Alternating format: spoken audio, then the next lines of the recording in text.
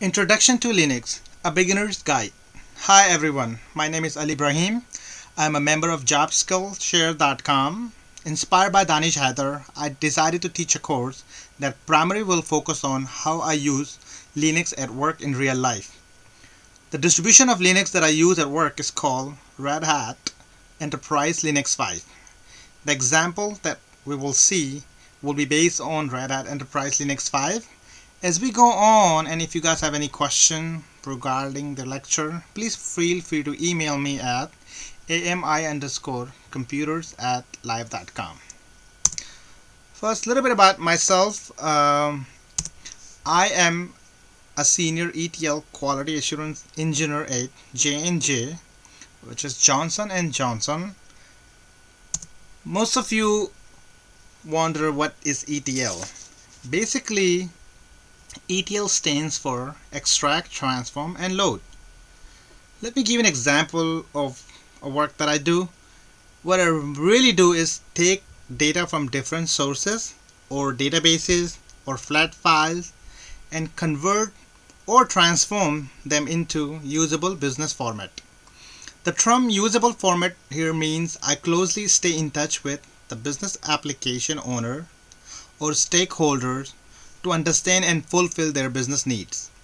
Let's say my company has 3 databases in 3 different locations: USA, Australia, and Pakistan.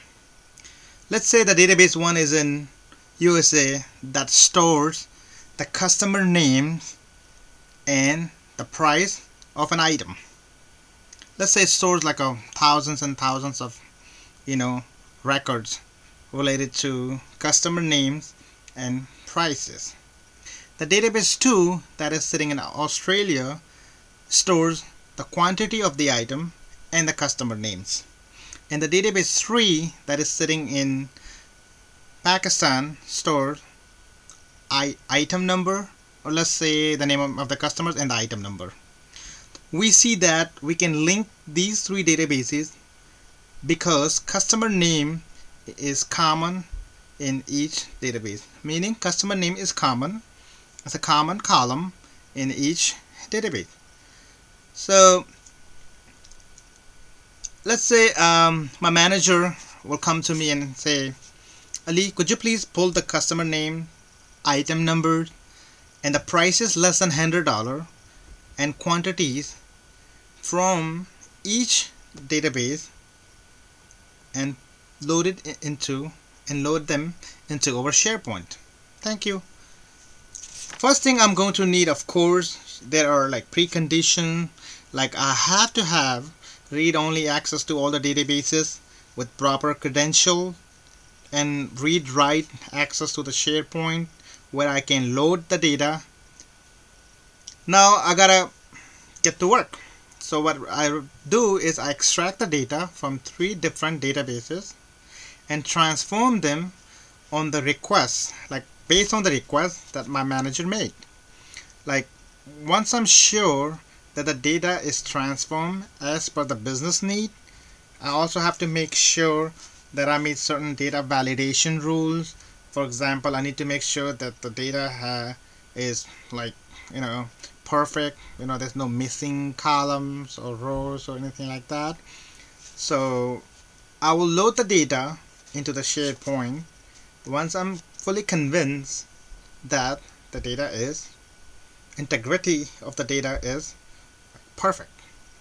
So why SharePoint? Basically, that was my target. I have to load it into a target. So easy job. So how I got here? Well, just like everyone else, I started from the bottom. In general, to be successful ETL engineer, a person must have in-depth knowledge of RDBMS tools like Oracle databases, Teradata, Sybase, SQL Server, DB2. I guess the more you know, the better you are at work. So what I used for this job was actually Oracle database and Teradata. And you need to have experience with data transformation tools. There are so many like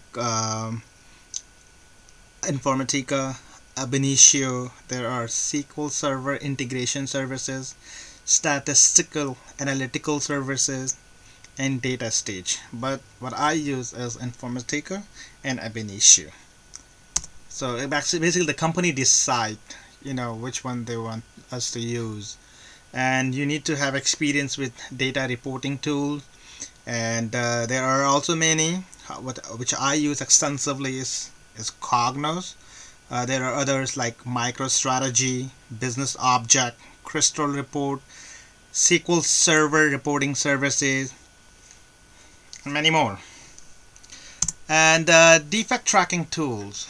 You have to have experience with defect tracking tools, like which I use at work extensively is HP Quality Center. There are many others like Bugzilla, Team, Foundation Server, Rational, ClearQuest from IBM, and Jira. But I use extensively HP Quality Center.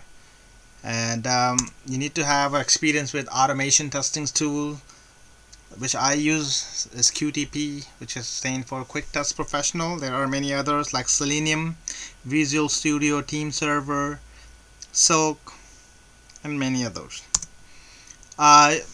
Load and stress testing tools. You have to know Load Runner. This is a tool that will help you test that. Let's say you have 500 users accessing your database at the same time. You can use Load Runner to automate a process and see if your database can handle, and you can see the response time. And it's a very cool tool. It teach you can get a lot of cool results out of it,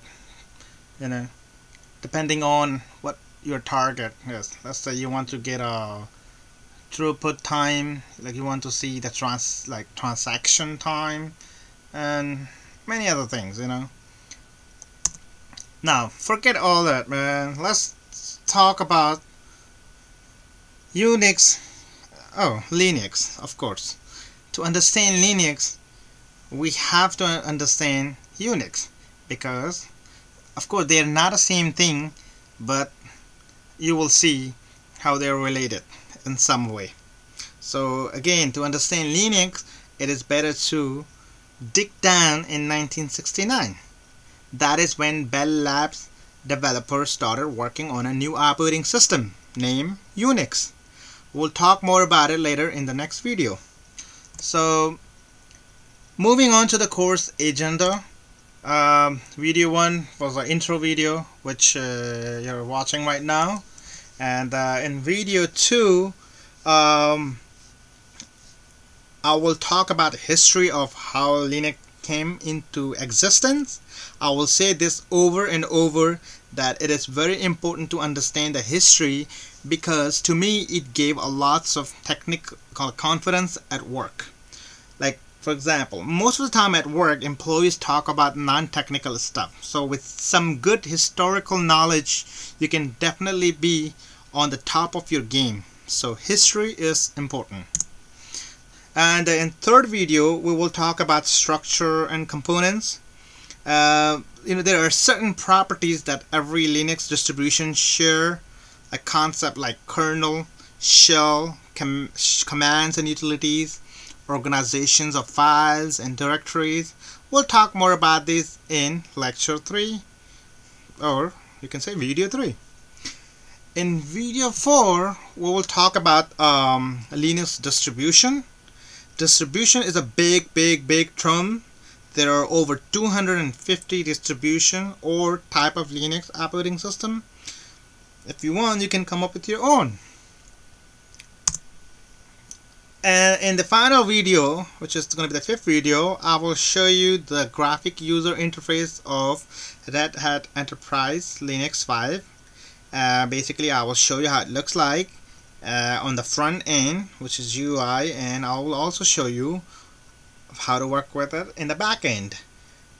So work with it in the back end, you have to have some knowledge of the commands, and I'm going to show you some commands that I use regularly to be more effective at work. I know I cannot share real data with you guys, but it's very every company policy that their data stays confidential. So I will try to come up with some markups to set examples for better understanding. So stay tuned. Thank you so much. I hope this was convincing enough.